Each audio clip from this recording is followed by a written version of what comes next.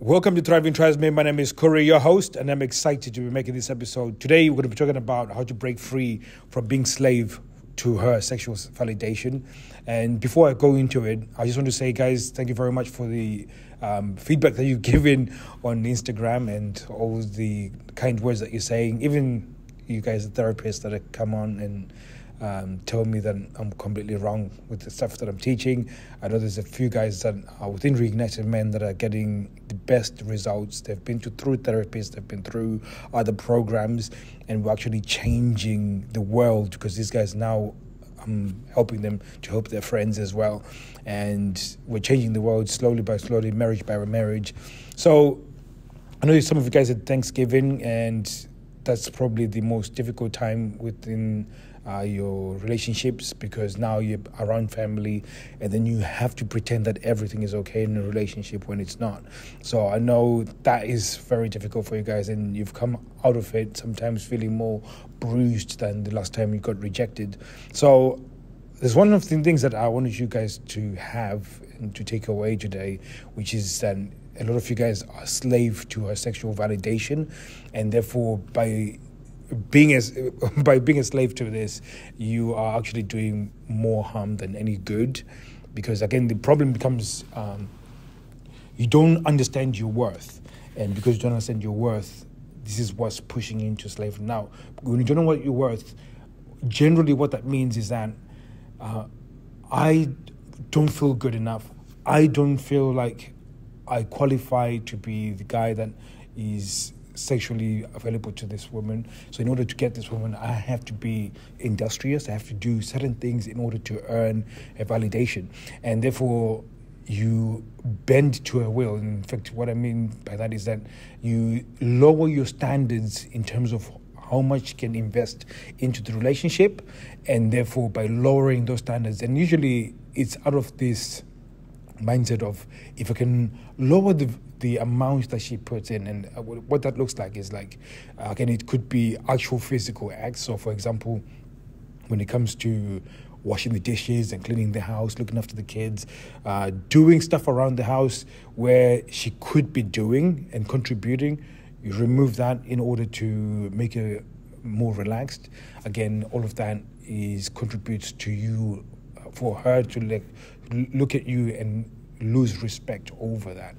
Now, I'm not saying don't do dishes. I do dishes all the time. I wash the clothes, I clean the house, I hoover the house. I do all of that, but I do it without any expectation for sex.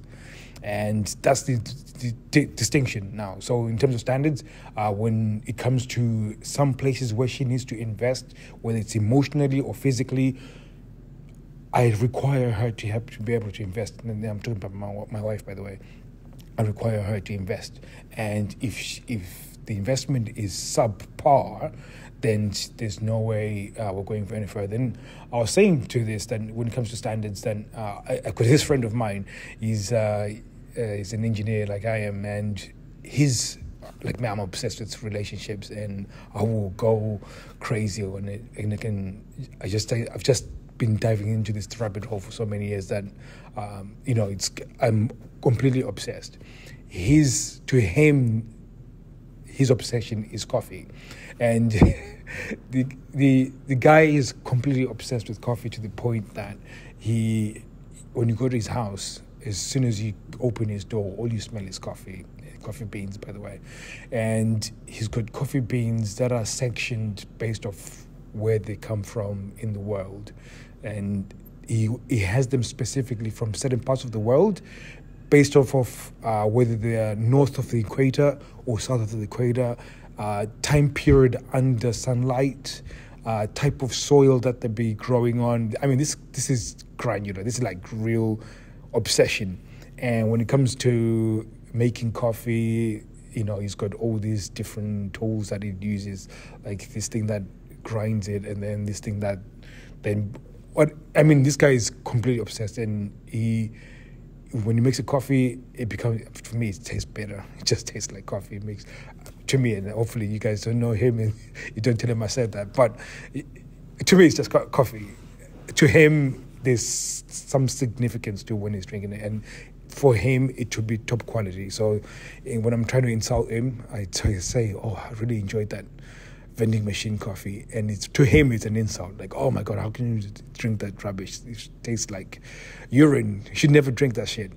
And, so there's this real difference in terms of levels and standards of when it ranks coffee.